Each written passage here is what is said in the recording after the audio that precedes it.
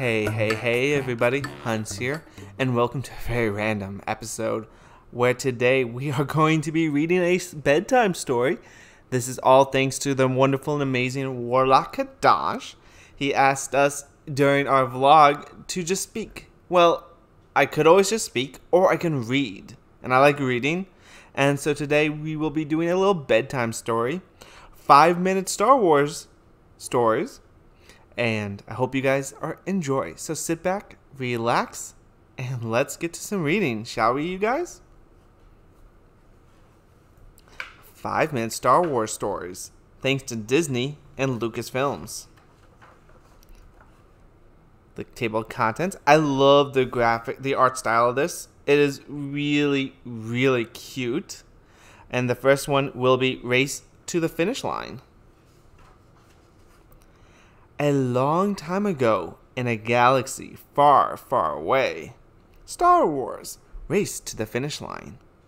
A long time ago, on a small planet called Tatooine, a young boy named Anakin Skywalker looked up at the planet's moon.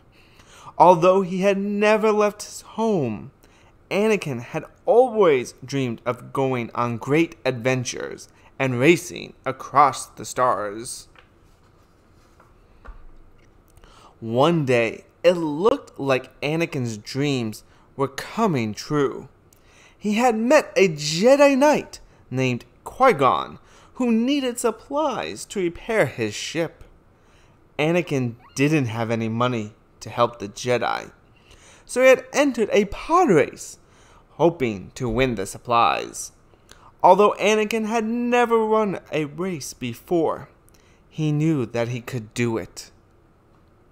As the timer counted down to the beginning of the race, Anakin looked at all the other racers. He wasn't worried about any of them except Sebulba.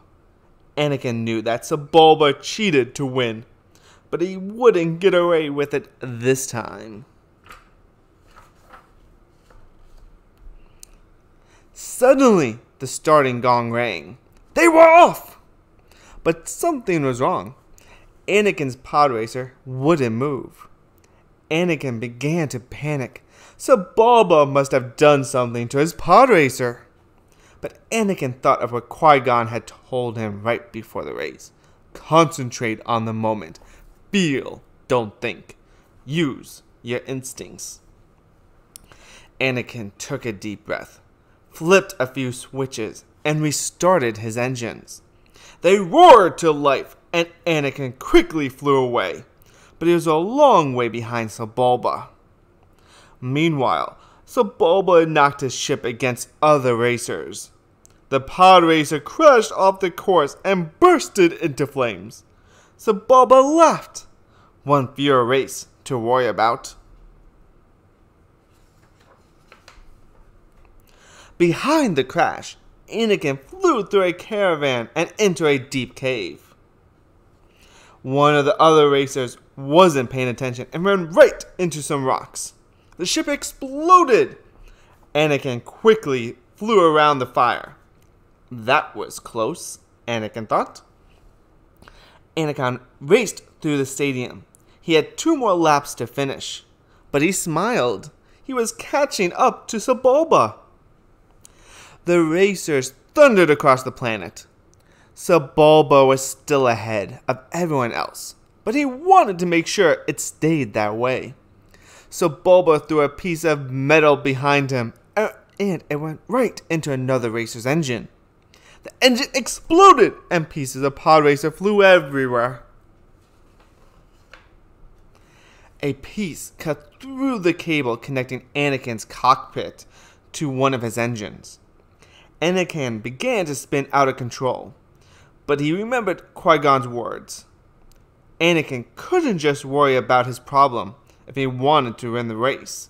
He needed to fix it.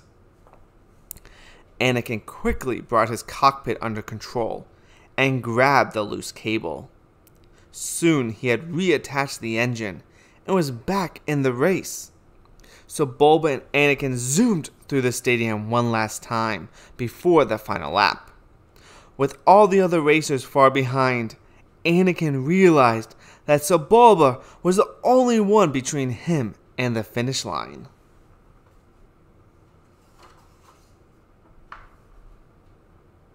Sebulba's pod racer was much bigger than Anakin's. He forced Anakin off the course and high up onto a cliff. But Anakin wasn't going to be beaten. He changed gears and crashed back onto the course right in front of Sebulba. For the first time, Anakin was in the lead. Suddenly, Anakin saw smoke coming out of one of his engines. His pod racer was on fire. The hard landing must have damaged it. As Sebulba raced ahead of him, Anakin knew he didn't have a lot of time. He needed to fix his pod racer right away. Anakin closed a flap above the engine to put out the fire. Then he quickly pumped coolant into the overheated area.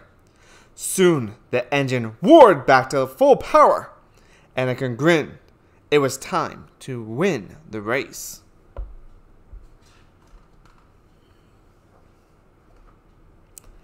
Anakin could see the stadium getting closer and closer as he pulled up right next to Sebulba.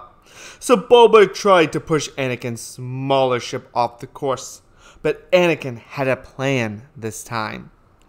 As Sebulba rammed him, Anakin caught his pod racer on Sebulba's. Sebulba was stuck. Then, as Sebulba tried to pull his ship away, Anakin unhooked the crafts. Sebulba zoomed wildly off course and smashed part of his pod racer into a rock. Anakin had used Sebulba's own attack against him. Anakin raised his hands over his head as he crossed the finish line. The crowd cheered. Qui-Gon ran to Anakin's pod racer and lifted him high up onto his shoulders. Anakin had done what had seemed impossible. He had won the race. Anakin smiled. One of his dreams had come true. He couldn't help wondering what great adventure he'd have next.